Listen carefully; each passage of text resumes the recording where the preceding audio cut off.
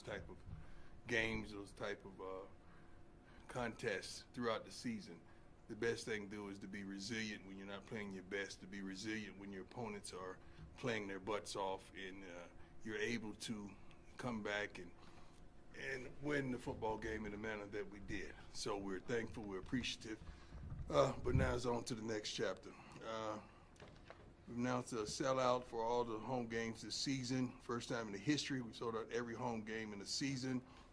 ESPN announced 9.3 million viewers, most watched late game ever. Fourth best regular season game in the last 6 years. ESPN fifth most watched game ever. Most streamed game of all time. Peaked at 11.1 million viewers from 9 to 9:15 Mountain Time. CSU had 25.3 million viewers through 3 weeks. This means a lot of eyeballs. We're the fourth team in FBS history to start 3-0 after being defeated in 11 games. I just hate that we're losing. I'm sorry. Being defeated in 11 games. Yeah, the last team to do it was Minnesota in 2008 up under Tim Brewster. Amen. Blah, blah, blah. The rest is about Shador. We forced 4 turnovers for the second straight game. The first time this happened in back-to-back games in 20 years. This is incredible.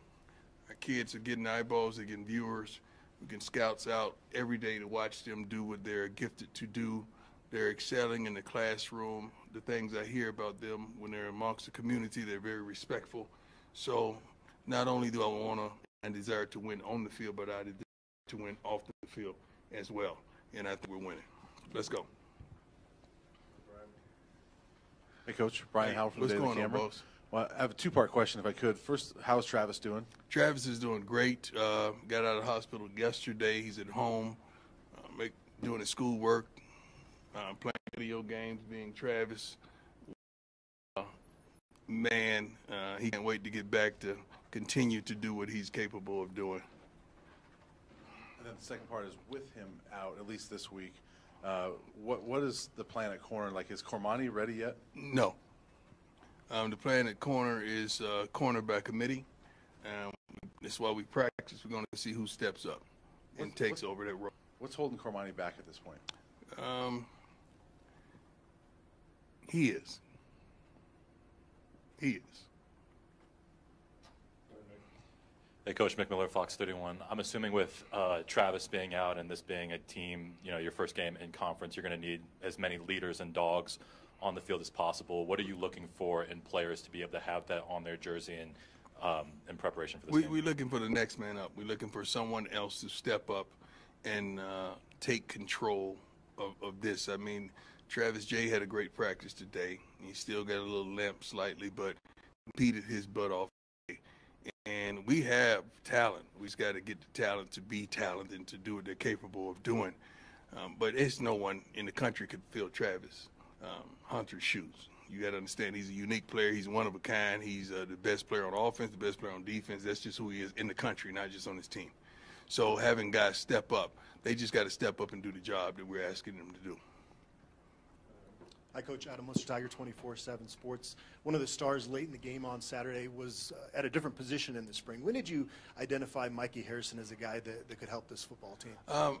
Mikey's versatile. I mean, Mikey's kind of a small tight end and a very large receiver, which don't fare well at times. But he overcomes that by his work ethic, by what he applies to the game, his knowledge of the game, being where he's supposed to be, doing what he's supposed to do, and going full speed at all times. And practice is where you build a trust with your quarterback. So just being here in the time that he's been here and being able to be on the field and work with Shador, that has created a level of trust that he is found to be dependable in certain situations. And that's what he was.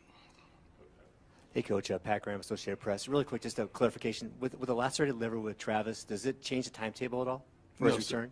No, sir.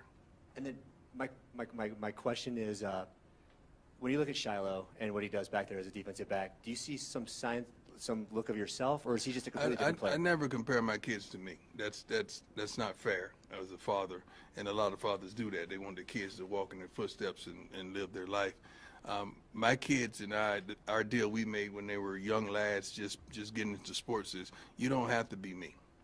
be the best you that you can be, and give me your best. That's our deal. So that's who Shiloh is. Shiloh is a bona fide leader. He's a dog back there. He plays hard, plays tough. He's a physical kid, and he loves the game of football, and he loves playing for Coach Kelly. He really does. Yeah. Hey, Coach. Nick Rothschild, Denver 7. You just read all those TV numbers, and you've said from the very beginning this isn't shocking to you because it's what you expected. Right. But what has been the reaction in the building to sort of the speed at which all the eyeballs have gotten here? I don't know. I mean, I'm kind of immune to that kind of stuff. I'm so focused and locked in on what we do from day to day, week to week. But I'm happy that I see that our different athletics are benefiting. I want to see the girls' basketball team hosting visits and bringing the girls to our games and bringing them to me so I can meet them and we could close, as well as the boys, as well as other sports as well. This is a great time to bring people up for a visit so they can see the true atmosphere of what we possess and what we bring. And CU Athletics is we're rolling right now. We want to keep it going, but we want to help one another. Hi, Coach. Ariel Rossuto, 9 News. How you doing? Very well, thank you. So obviously this last game was a lot about resilience, winning in a very different way. Yes. How does that then translate into a very tough test against Oregon this week? Well, we're not trying to just be resilient. We don't want to get to that point where we have to be resilient. We want to get out to a great start. We have not played a complete game. We have not played a game where the offense, defense, as well as special teams has all shown up in the same manner. If the offense is playing well, the defense is hot garbage. If the defense is playing well, the offense is horrible. And special teams aren't special. So we got to put it all together to be able to defeat a team like Oregon in that manner. We got to put it together. Hey, Coach. Tyler King with the Denver Gazette. You've been pretty open that you like to have the different uniforms every week for the team. Yeah. I know you guys did that last year at Jackson Yeah. State with a different combination. You guys have done that so far this season. What does that mean to you to be able to do that, and what has it been like working with Nike this season here as you guys are, doing the different uniforms here? Well, that all starts with Smitty. We have a wonderful equipment man that seasoned, poised, and understands me. So, and us traveling with Rick up to Nike to talk about these different things that kids desire. I mean, you got to understand the team that we're playing right now, that's what they're known for. They play great football, don't get me wrong, but the versatility in the uniforms and the flashiness and what they bring.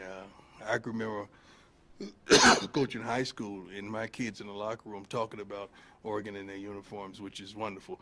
So we could simulate that, emulate that, and imitate that in a certain way. It's productive because kids want, you all want options. That's why you're working, right? So you can have options to go buy what you want to buy, get what you want to get, do what you want to do. So just giving the kids those type of options is phenomenal for young men. And just for you personally, being back with Nike now, I know in the past you guys had a little bit of a strained relationship, but being back with them now, what's that been like for you? It's been wonderful. They've been above board. They've been excellent. They've committed to the program. They've committed to me personally, and I love every bit of it. And the fans in CU is benefiting also. So it's a beautiful marriage. Coach Sean Keeler at the Denver Post, two-parter about physical play in that game. First, do you worry that some coach or someone somewhere looks at that film, at that tape, and says, I'm going to hit him, I'm going to hit him late, I'm going to hit Shadur late, because maybe that's our shot? That's not having character. I don't know how you're going to have success and longevity in this game coaching in that aspect. I don't condone that. I don't teach that. I didn't condone it when I played the game from any of my teammates as well. We want to play clean. You want to be dominant, but you want to play clean, because at the end of the day, you want your opponent's respect. You do. I'm not saying that's what transpired, but it's unfortunate if it did. What's the gentleman's name? Henry Blackburn. I want you guys to record this and run with this. Henry Blackburn is a good player who played a phenomenal game. He made a tremendous hit on Travis on the sideline. You could call it dirty. You could call it he was just playing the game of football. But whatever it was, it does not constitute that he should be receiving death threats.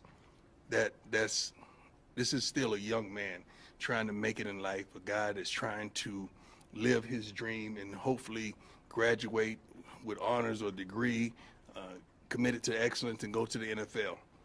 He does not deserve a death threat over a game. At the end of the day, this is a game. Someone must win, someone must lose. Everybody continues their life the next day. Very unfortunate. I'm saddened if there's any of our fans that's on the other side of those threats. I would hope and pray not, but that kid was just playing the best of his ability, and he made a mistake. So I forgive him. See you, our team forgive him. Travis he's forgiven him. Let's move on. But that kid does not deserve that.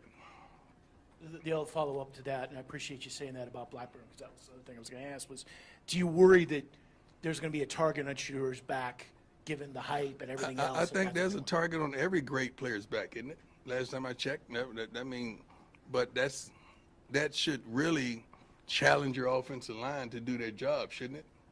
Because if you stop the quarterback, if you stop a Travis Hunter, if you stop a Jimmy, if you stop these guys, you're stopping the offense. Bo Nix is pretty darn good too. We want to stop him, but we're not going to do anything absurd or dirty. We don't believe in that. This is a game. I mean, we want to win, but we don't want to step outside the lines to win. Character is everything with us. Hey, Coach. Jason Jones from Buffs Beat. You've mentioned before that you're the only coach Shador has ever known. Mm-hmm. And I was curious, from Jackson State to now, high school, whatever it is, in these 3 games, has he done anything that even impresses you? I mean, his consistency impresses me.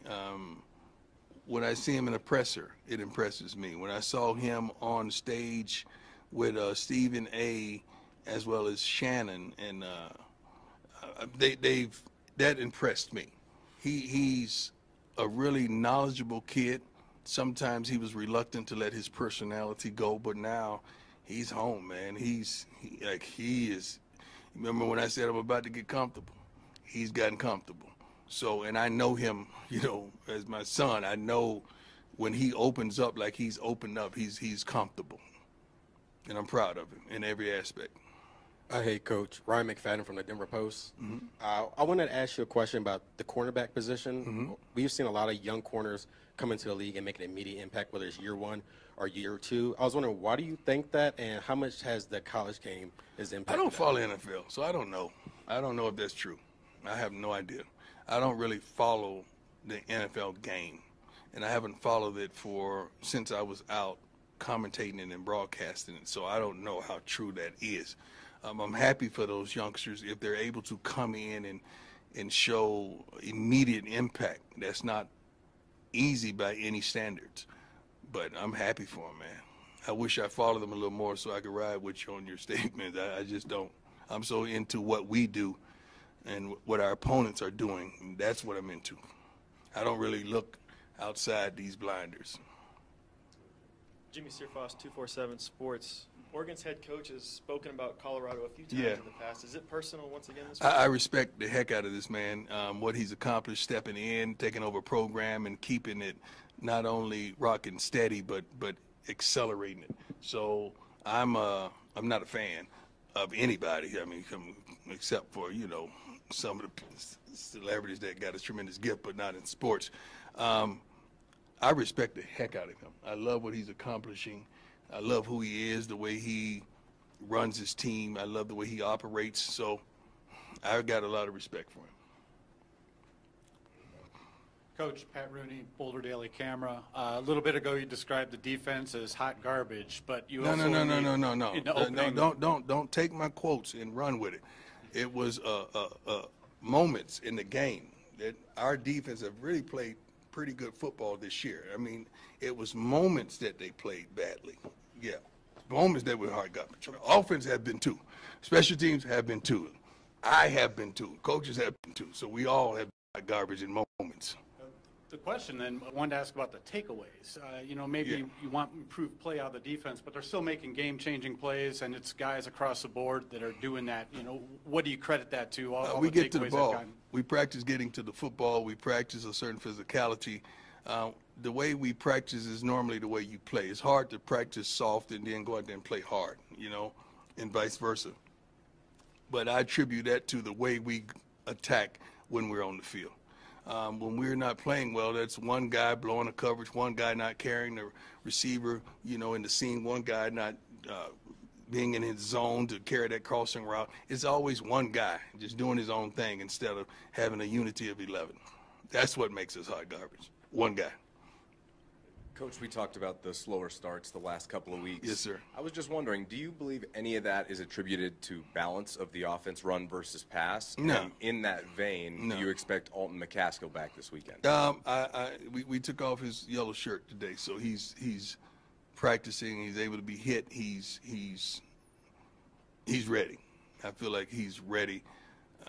I don't care what the ratio is run pass. I really don't. I care what the ratio is on the scoreboard. That's what I care about. I don't give a darn what run pass. I just meant more in relation to the slow starts. You were saying after the game that you couldn't figure it out. I don't like us to run the ball just for the sake of the ball. It's a 2-yard loss or a 1-yard gain. I don't believe in that. Everything you do in life should have a purpose. Let's be purposeful when we do things, not just do it just to do it. Last one, go ahead, Ryan. Hey, Coach, Ryan Koenigsberg from DNVR. You generally have a pretty aggressive approach when it comes to fourth downs and stuff like that. Just curious where that philosophy came from, and if you like to coach those moments from your gut or lean on something else. Gut. Believe in it's what your team is doing, what your team is showing you. I'm aggressive because I'm aggressive by nature. I'm a go-getter. I'm a doer. I'm an attacker. Like, I don't sit back and wait on nothing to happen. I'm going to go make it happen. One thing that I think, I haven't gotten this question yet, and I can't believe it, is that overtime, we wanted the ball. Well, y'all ain't asking me about that. Why did I want the ball? I wanted the offense out there. Why? You want the ball in Shador's hand. You go, girl. You go, girl. I want to put the darn ball in Shador's hand. Why? Because I know what he's going to do, and it's going to put pressure on him to do something that they're not prepared to do consistently. That's why. Charlotte said, Daddy, and he called me Dad. I'm like, I'm not your dad. I'm your coach right now. He said, you putting the defense out there first? I said, no. Your brother's going to take this, and he's going to do what he does. That was really the conversation.